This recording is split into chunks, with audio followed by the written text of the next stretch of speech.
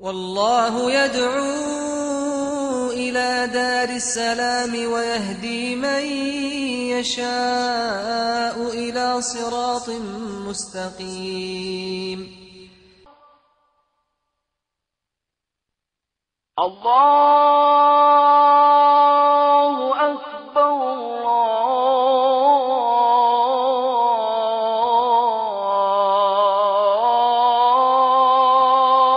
الله أكبر. السلام عليكم ورحمة الله وبركاته. Bismillah ar-Rahman ar-Rahim. In the name of Allah subhanahu wa ta'ala, most gracious, most merciful. Alhamdulillahi wa kafa wa sallallahu wa sallama wa baraka ala ibadihi alladhina astafa. All praise is indeed due to Allah subhanahu wa ta'ala. Blessings and salutations upon Muhammad sallallahu alayhi wa sallam. We ask Allah subhanahu wa ta'ala to bless us and our offspring and those to come up to the day of Qiyamah. And may Allah subhanahu wa ta'ala make us better people as the days pass. And may He protect us from falling into the hands of shaitan. Ameen. Honored ulama, beloved brothers and sisters, dearest listeners, I cannot help but to smile by looking at the faces that are quite familiar and by being in an environment that is very brotherly, an environment that I have been fortunate to have lived in for at least a month of my life. May Allah subhanahu wa ta'ala make this coming month of Ramadan also a success, as we have planned, inshallah, to undertake and to spend this month with you once again in this particular city of Cape Town. The topic I have chosen to speak to you today about is probably one of the most important topics that a Muslim needs to be reminded of on a regular basis. You and I know that the Jumu'ah talk is there in order to guide us, to give us the dose of spirituality for the rest of the week that we need to ponder over. And this is why it is incumbent upon every Muslim male to attend the Jumu'ah. And the message should get to the females as well. Because how much new Islamic knowledge do I get every week is a question that I need to ask, you need to ask, and every Muslim needs to ask himself or herself. Mostly the answer is, well, I get 5 minutes of new Islamic knowledge. Sometimes 2 minutes of new Islamic knowledge. Something that I haven't heard, something that I did not know, something that I maybe knew but forgot about. So we need to realize and understand that it's my duty and yours to make sure we are reminded about things on a regular basis, what is right and wrong, and we learn new information on a regular basis. This is our duty. If we cannot give that to this religion of ours, then it would be questionable to even call ourselves Muslims. May Allah subhanahu wa ta'ala make us genuine Muslims. So the khutbah is normally delivered in the Arabic language. A lot of people think that, oh, that's my duty. I must just attend the khutbah in the Arabic language and I don't need to come to the masjid for the English talk.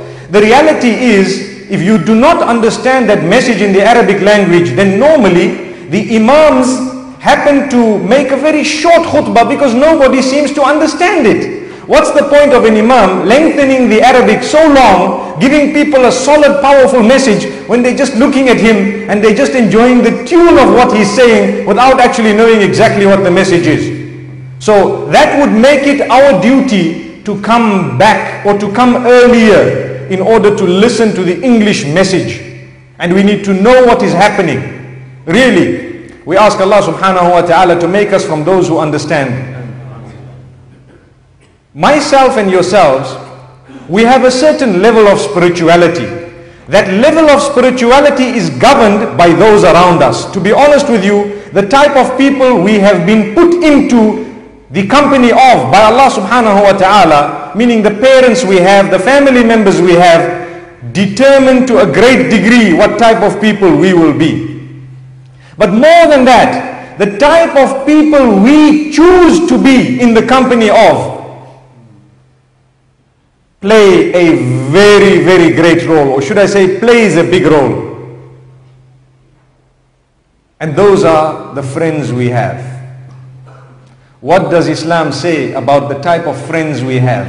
Do you know that Allah subhanahu wa ta'ala warns us in the Qur'an very, very clearly in many places regarding the type of friends we have? Let's go through some of these verses.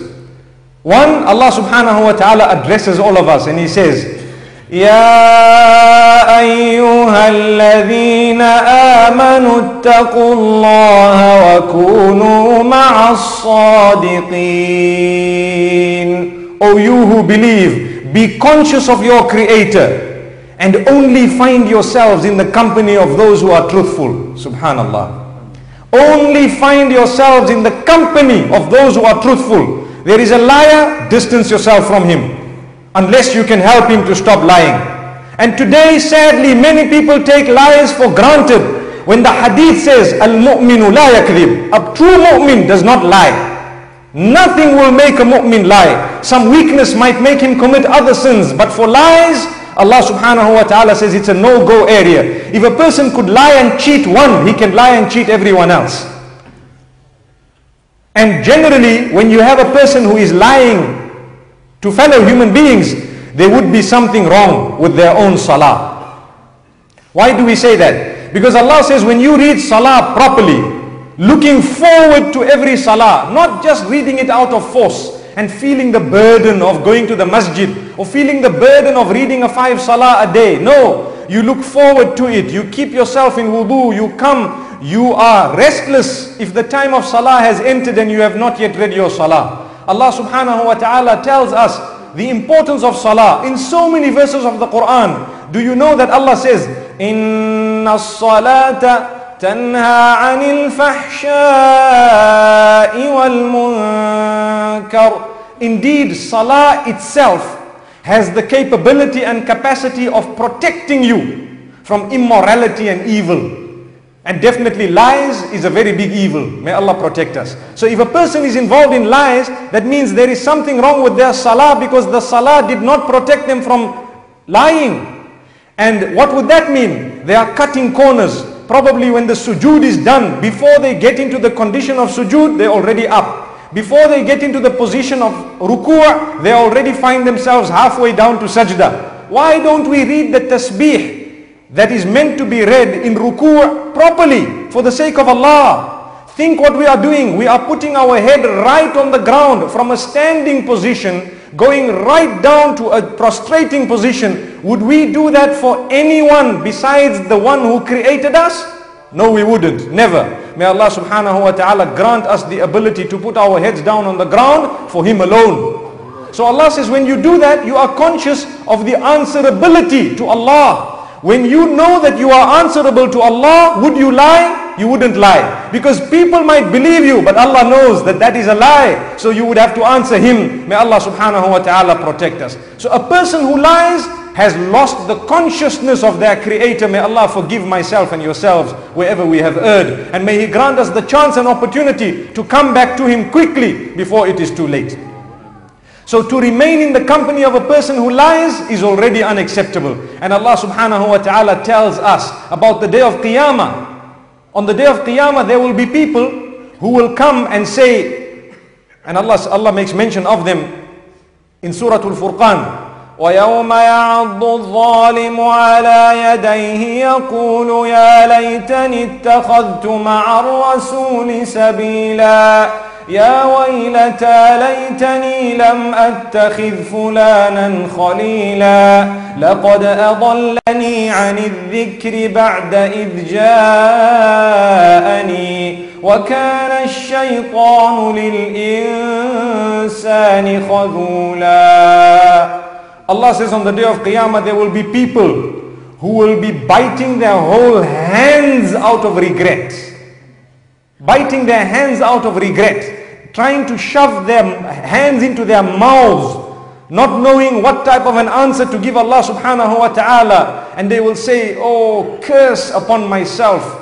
What did I do? Why didn't I choose the messenger as a friend? Why didn't I choose the pious as a friend? Why didn't I choose the path of the messenger through the pious people who are around me, the good company around me? Ya Allah, why did I take such and such a person as a friend? He deviated me after I was shown the right path. Many of us know that salah is valid. Salah is to be read. Salah is 5 times a day. But because the people we are with don't even bother reading salah, we find ourselves, the time of dhuhr comes, we didn't even realize. The time of asr comes, we don't even know. Maghrib comes, we don't even realize. Why? Because the people around us are not reading it, we would not read it. But believe me, if you find yourself in the company of a person who's conscious of their salah, the minute dhuhr comes, even if you're feeling lazy, 5 of them are making wudu to say we're reading salah, you have no option but to read salah. Allahu Akbar. That's the power of company. If you go to Johannesburg, I can tell you the power of company. You find, for example, mountains which look yellowish gold, but it's sand.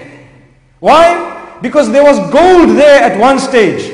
There was gold there at one stage. For sand, which is worthless, to be in the company or right next to the gold, it converted it into a color that to everyone it appears gold. Subhanallah. Just imagine. For sand it can happen. So if you stay in the company of someone, and you make sure that your friends are those who are good, who have a good scent. When I say good scent, I'm not talking of Hugo Boss and all those smells. No. We are talking about a spiritual flavor to the life of an individual. They are truthful, they are honest, they are free from drugs, free from alcohol. Inshallah, you will find yourself naturally, you will find yourself very uncomfortable even when you want to light a cigarette. Because none of them smoke. That is the power of company. Subhanallah. So every one of us needs to know that those who have the biggest role in your life and in mine are those whom you choose to be your friends. Be careful whom you allow to be your friend.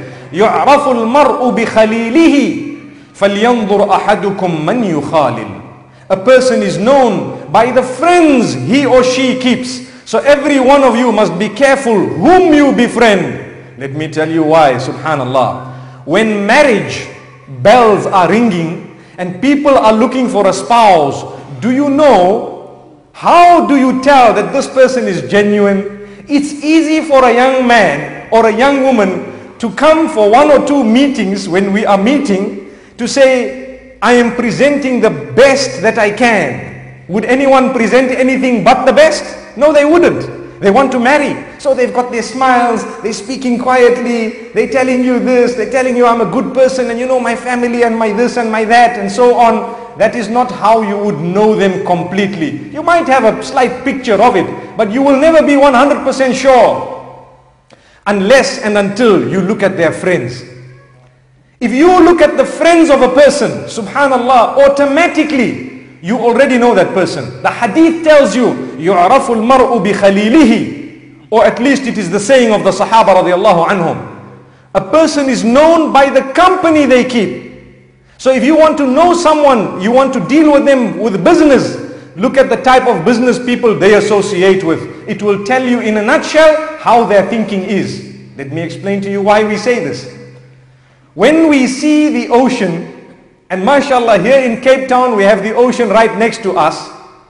When we see fish, if you find a certain type of fish, do you not find all of the same type swimming together? Moving together? You would never find one whale and then a dolphin next to it and a small fish next to that one and another kingklip and a hake and this and that. I'm using names from Ocean Basket. Subhanallah. But the reality is, we see that all the fish that have something in common move together. Which means when you see an individual moving with another group of people, you should know that they have something in common that makes them go together. If a person has nothing in common with you, they'll come with you once, twice, 3 times. Then they will get fed up. And after that, they will leave you. Or they will take a step backwards. And people will know something went wrong here. Why? They tried, but they were different people. Subhanallah. Now let me explain to you. When you have company, you are making yourself or destroying yourself.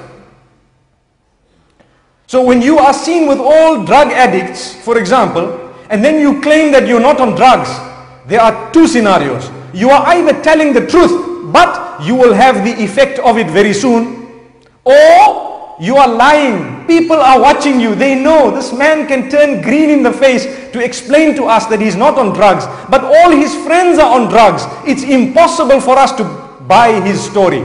May Allah protect us. So you are affecting yourself negatively, because if you are truthful, people won't believe you. And this is why we say, when a person wants to give up his bad habits, the first thing he needs to do, sacrifice your friends, change them completely. Allahu Akbar. Even if it's very hard and very difficult, you will have to do that in order to become a better person.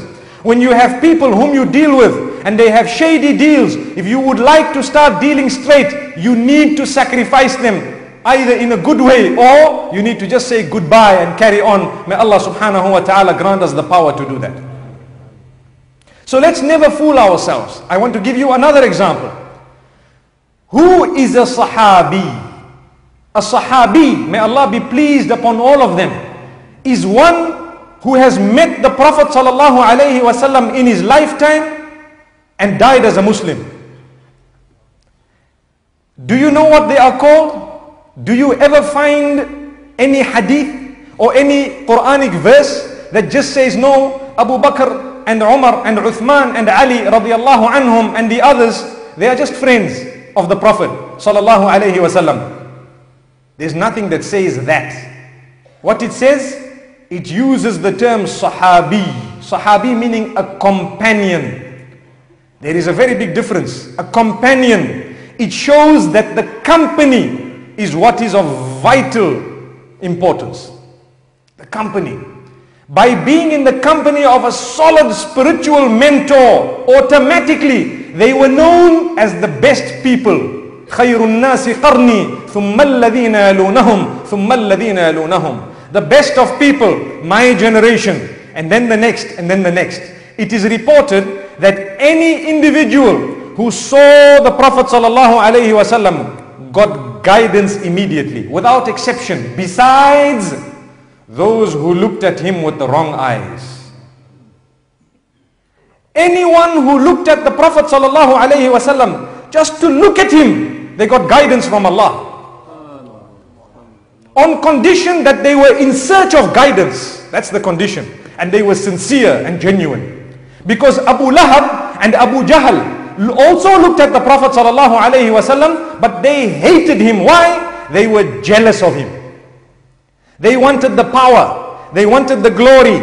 They wanted the clout. They wanted the wealth. They wanted the women. So they accused him of wanting the same. Yet he did not want no power, no money, no women, no nothing, no clout. He wanted i'la'u kalimatillah. He wanted to spread the word of Allah subhanahu wa ta'ala. And that is the truth. Those who knew the Prophet sallallahu alaihi wasallam and looked at him with genuine eyes, immediately they accepted Islam. Or within some time they accepted Islam. They were known as Sahaba. That's why as-sahabatu kulluhum udul. Ahlus sunnati wal jama'ah. We believe that all the Sahaba are sitting on a high pedestal. We will never speak ill and bad even about one of them. No matter what might have happened between them sometimes, and the stories come to us, we are nobodies to even comment about them, because both parties were far better than us. May Allah subhanahu wa ta'ala protect our tongues. Those are the Sahaba radiallahu anhum. Allah subhanahu wa ta'ala chose them. Now if we take a look at Abdullah ibn Salam radiallahu anhu, he was a Jewish priest, a Jewish rabbi. When he saw the Prophet sallallahu alaihi wasallam, do you know what he said? He says later on, he says, Wallahi, when the Prophet sallallahu alaihi wasallam came to Madinatul Munawwara, and everyone was trying to look at him and watch him and see him and so on, and I happened to look at his face. I had a glance at his face from the crowd. As soon as I saw him, I knew this is not the face of a liar. Subhanallah. Why? Because he looked at him with the right intention, with the correct intention. Whenever an alim or a scholar of deen is standing in front of you, you need to have the right intention. The ulama are not prophets. They will have their own weaknesses. They will have their different quirks. Sometimes more, sometimes less. But the message they are delivering to you is an amana from Allah. You've got to look at the message. Is it a solid message? Is it correct? If it is correct, no matter who is telling it to you, you need to take heed. Even if a non-Muslim is telling you that, brother, don't lie. You don't look at the fact that he's a non-Muslim and say, this is a non-Muslim telling me something, so, throw him aside. He's telling you don't lie. So he is telling you something that you need, which is valid, which is correct, which does not negate anything that is in the Qur'an and Sunnah. In fact, it promotes what is in the Qur'an and Hadith. You will take it. Even when a child comes to those who are elderly and tells them, you know what, oh my father, you are wrong. You need to take heed. Ibrahim alayhi salatu wassalam went to his father and says, Ya abati inni qad ja'ani min al-ilmi ma lam ya'tik fattabi'ni ahdika siratan sawiyya. Oh my father, knowledge has come to me that did not come to you. So follow me and I will show you what the right path is.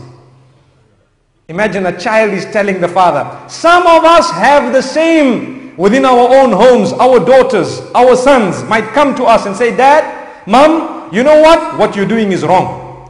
Don't do this. Take it as a blessing. Consider yourself in a similar position like the father of Ibrahim alayhi salam. He reacted in a wrong way. Do you want to choose that reaction or do you want to react properly? May Allah subhanahu wa ta'ala grant us that reaction. So getting back to the issue of companionship, the Prophet sallallahu alaihi wasallam not only expressed the fact that there is virtue for anyone who was in his company, but he says even anyone who was in their company is now known as a tabi'i. Subhanallah, may Allah be pleased with them. Tabi'i meaning someone who met any one of the Sahaba radiallahu anhum in their lives and they died as Muslims. They are known as tabi'in. It's amazing. Allahu Akbar. And here we are sitting in our societies, in our environments. You do not necessarily have to befriend your neighbor to the degree that you allow them to have an impact on you. If every day you hear loud music from your neighbors, you don't need to start playing loud music as well. You need to know where it is and you need to know the level of it and you need to know where to draw the line. They are your neighbors, you will fulfill their rights as neighbors. If they are Muslims, they have a double right. If they are relatives, they have a triple right. And at the same time, if they are non-Muslims, the bare minimum is they have the right of the fact that they are your neighbors. But we need to realize, when you don't know where to draw the line, you will drop with them. The same applies to all your friends. May Allah protect me before everybody else, and then all of us, inshallah. So if anyone thinks that, no, my friends don't really play a big role, the Prophet ﷺ says, if you want to know a man, just look at his friends, don't look at him. Subhanallah. Because nothing will bring you close to someone else unless you've got things in common. Find out what is in common. Is it knowledge? Is it womanizing? Is it the nightclub? Is it homosexuality? May Allah protect all our children and us as well. What is it that brings them together? A hidden factor? May Allah subhanahu wa ta'ala grant me understanding. And yourselves as well. So today's topic, as you know, in Islam, we are not encouraged to give very, very long talks. Why? Because in Islam, we believe khayrul kalami ma qalla wa dalla. Ma qalla wa kafa khayrun mimma kathura wa alha. The best of speech is that which is short and to the point. That which is short and concise and points directly is better than that which is long and it just takes you round in circles. So the Jumu'ah, the idea of this Friday is to go back with a solid message, to look at it, to think about it throughout the week, to effect it in your life. And today's message is regarding friendship. I need to look into who my friends are. And every single one of us, no matter how old you are or how young you are, ask yourself, who are my friends? Why are they my friends? What habits have I got from them? Did I start swearing? Did I start shouting and screaming? Sometimes a person is a very nice person. After they get into the companionship of someone else, they become loud-mouthed. They start swearing and shouting. Subhanallah. Sometimes that person whom they are in the company of is imposed on them because it's a parent or a spouse or a child. And sometimes it is a friend. So at least where you have the say, you need to realize that don't allow friendship to overtake your good habits and make them bad. Never. And now, after many years, you might feel it very difficult to change your friends. So what you need to do is stand up and correct them in a nice way. A true friend is the one who corrects you. Do you know when you have a business problem, what difficulty we are facing on the globe today is that when you call in a third party to try and resolve your matter, mostly that third party might be inclined to one of the two already. So if he's more friendly to you, for example, he will take your side. So we'll actually tell them, look, I've got a problem with this brother. Please come and let's sort it out. So you go in sorting it out for him, not for justice. That's not a friend. Rasulullah sallallahu alayhi wasallam and his companions, whenever there was a problem, even if there were non-Muslims on the other side, if they were right, they were right. So whether it is your brother or your father or whoever it is on one side, if they are wrong, they are wrong, no matter how close they are to you and how much wealth they have. يا أيها الذين آمنوا كونوا قوامين بالقسط شهداء لله ولو على أنفسكم أو الوالدين والأقربين. O you who believe, stand firm for justice, even if it is against your own self or your parents or your relatives. Stand firm for justice. That is what makes a good friend. So a friend is not a person who tells you what you want to hear, not always. A friend is one who supports you, comforts you and corrects you where you are going wrong. That is a true friend. And someone who's given you wrong advice is an enemy of yours, even if they are with you 24 hours of the day. A person who tells you, listen brother, stop smoking. I am fed up of this. I am not going to sit with you again. Wallahi, that's a good friend. Keep in that company, because at one point, inshallah, you will realize that smoking is bad. We all know it's bad. And everyone is trying to give it up. But the bare minimums, when people get worse habits than smoking, lying, cheating, deceiving, may Allah protect us. It has become the norm to deceive people. In fact, a clever businessman now, in some circles, is one who can cheat in a very cunning way. That he becomes a better businessman. They say this guy is a top businessman. In certain circles, that would be referring to the biggest thug. May Allah protect us. I hope it's not the case in our communities, but in certain circles I've been coming now, I've traveled a few countries and I've seen things that have really taught me a lot. May Allah subhanahu wa ta'ala grant us all lesson. May He make us the best of people. So the reality is, I think it's time we took stock of who our friends are. And I hope and I pray that this short talk of mine could actually help myself and yourselves consider and could give us points to ponder over, to think about. And I'd like to end off with one note, and that is that, you know, in the home, sometimes with us and our qualities, we brush them off or on to our wives and our offspring without even realizing. And the same applies with the wives. And sometimes it even happens with brothers and sisters and so on. Where you have a person, when they got married, they were very good, quiet, from a good home, decent place.